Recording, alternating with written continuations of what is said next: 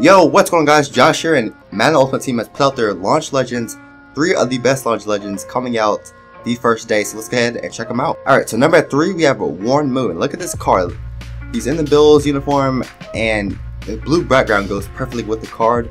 Notice how these guys have a 92 overall, so these guys are higher rated overall than some of the elite cards that we saw a couple days ago, like the AP, you know, the JJ Watt, the Richard Sherman. Those guys are only at max 91 overall, so the legends are like they should be higher overall than the elite cards that we have that we were seeing shown before. Also notice how they only have one style. This guy has short pass.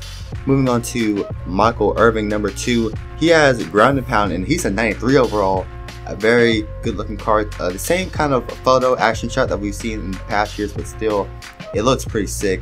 But this last card looks absolutely sick. Like, when you see it, you're gonna go crazy. Look at that jag cam. That looks so nice.